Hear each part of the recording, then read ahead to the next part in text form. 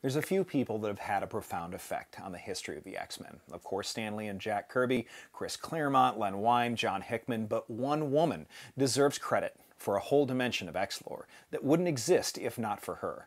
Louise Simonson might be the reason that you even like the X-Men in the first place, and you don't even realize it. Hi, I'm Dan Umpton, and this is the Doomcast.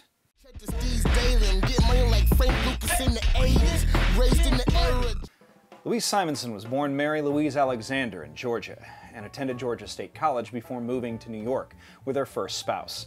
Their daughter Juliana was born before she and Louise divorced, around the time that Louise posed for the very first Swamp Thing appearance for Bernie Wrightson. Yes, that's Wheezy on that cover. She began a career writing and editing comics around the same time that she met Walter Simonson.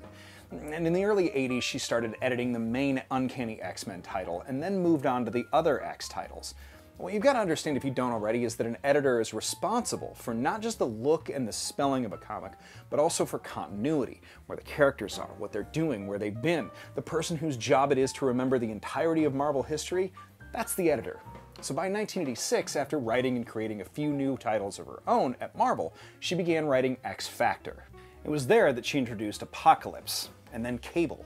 Well, the adult non-baby Cable. I think Claremont did the baby. But imagine how wild this makes the X universe. A 5,000-year-old Egyptian mutant who is still alive 2,000 years from now, who is fighting Cyclops and Jean Grey's Messiah mutant child, who is now a 50-year-old grizzled combat mutant super soldier. It takes the history a lot farther than the 20 years that the X-Men had existed at that point. The ideas expanded and enhanced the horizons and future and the past of the X-Men, beyond what they had already been.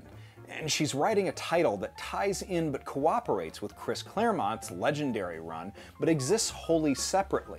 This was one of the first times a major comic label started introducing line-wide events in Mutant Massacre, the first time that a single editor had coordinated such an undertaking line-wide.